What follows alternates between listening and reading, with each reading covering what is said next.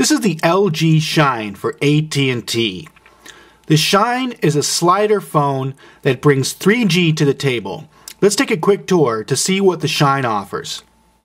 The first thing you notice about the Shine is that it has a fairly generous sized screen on the front that is surrounded by shiny metal surfaces. The metal surfaces are actually brushed aluminum. You can see some of the texture here on the function keys to either side of the joystick. While some of the internal surfaces of the slide here are made of plastic, the back plate that covers the battery is actually a solid piece of aluminum, and you can see the texturing here in the video. Since we're staring at the back of the phone, I'll also take the time to show you the 2-megapixel camera, as well as the vanity mirror and flash. On the left side of the phone, you'll see the hatch for the micro SD card, as well as the hatch that covers the power port and adapter for headphones. Nothing along the bottom. And on the right side of the phone is a camera shutter release button, an application key, and the volume toggle / camera zoom keys. On the front of the phone is this joystick. This joystick is used for navigating around the menus. We have to say that in our time with the Shine, we found the joystick to be a little frustrating to use. Opening up the Shine is fairly simple and requires very little pressure. It pops up nicely and has a solid feel to it. The keypad, which we'll zoom in here on, also has the brushed aluminum surfacing, but you can tell the layout and design and feel of these keys is going to be very similar to that of the Motorola Razr. In fact, the phone has a little bit of a chin similar to the Razr as well. In pressing these keys, they do feel quite similar. One thing about the Shine is that in order to turn the phone on or off, you have to use this button here. So you have to open the Shine to turn it on. Overall, though, the hardware feels nice, it's comfortable in your hand, and the metal surfaces are a nice touch. The menu system on the Shine is fairly straightforward and easy to use.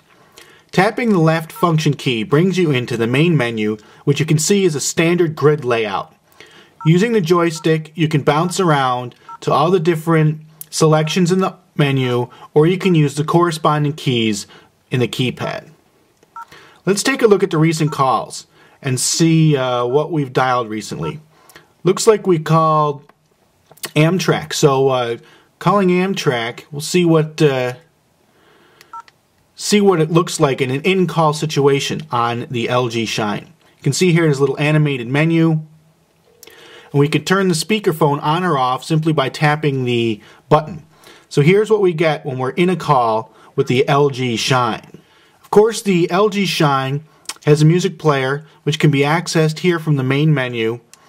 Jumping in it takes a few clicks to get to your songs, but you can get to them. Offers only a few options in the music player itself, but otherwise it's fairly usable. And of course the Shine offers access to the mobile web. We can, let's go to one of our bookmarks, and we'll go to good old Google. See how quickly this loads. Now keep in mind the Shine does have 3G capabilities, but here in my basement, unfortunately, we only have an edge signal. In fact, we may only have a GPRS signal. But you can see the page still loaded fairly quickly with 3 bars of service. In order to take pictures with the Shine, the phone wants you to hold it sideways. So tip it over, push the camera button to initiate the camera, hit take photo, and you can see here you have to hold it sideways for taking pictures.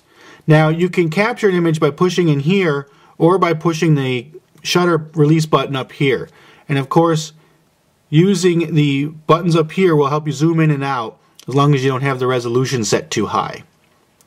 As far as cameras go on phones, this is a fairly capable one, and it does let you alter a number of different options while in the shooting mode. In all, the LG Shine offers a solid feature set for a mid-range phone. Adding 3G data to the mix is a nice touch as long as you can find 3G coverage. It also offers stereo Bluetooth for wireless headphone playback, but the Shine is a stylish slider that has good feature set and is a reasonable price point.